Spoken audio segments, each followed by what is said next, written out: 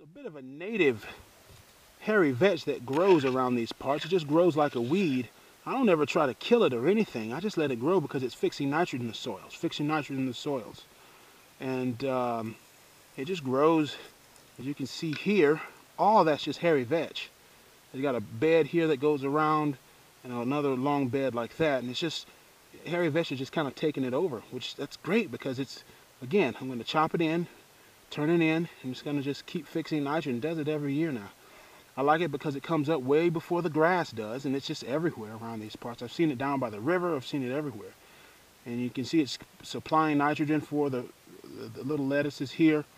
Lettuces are a little disappointed in these lettuces, but it's been so wet and so soggy that they just haven't had much of a chance to mature.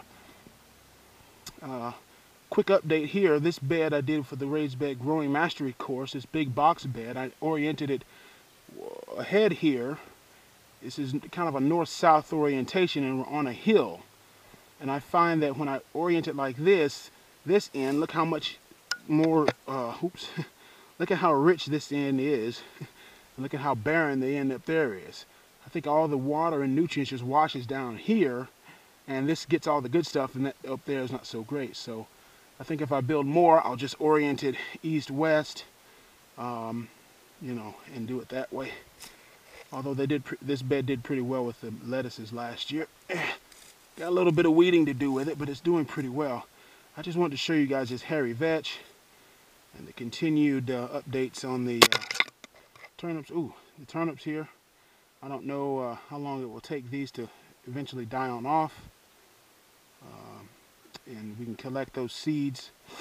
So I plan on growing some amaranth in this bed once it's done.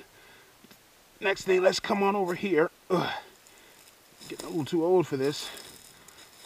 Those of you who may see this here, obviously is one of the starting bins from the springtime growers course, and these are the baby choys. Again, all of them are great. The ones we transplanted in are doing fairly well. They're growing slowly. This one here is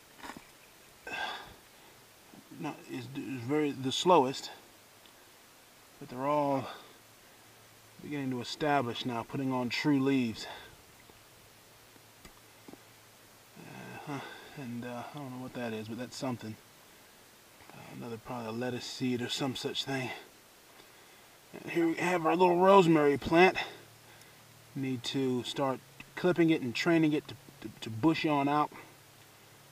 And I may turn this, probably get some cilantro and various things going here. And that's kind of an update on the greenhorn garden right now.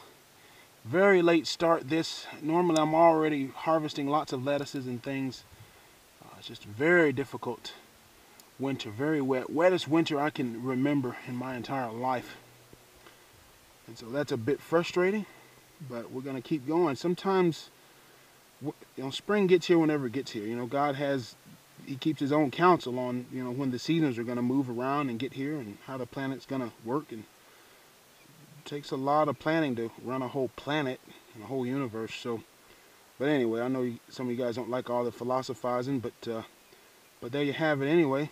And that's a update on what's happening in the greenhorn garden. What's happening in your garden? What have you been able to do? What kinds of things have you been able to get out and do? And what kinds of things haven't you been able to do? I mean, because it's been, I know some of you guys up north have been just hammered this winter, you know. And so just let me know. Let me know what's going on with you guys. All right? Talk to you guys later. Bye.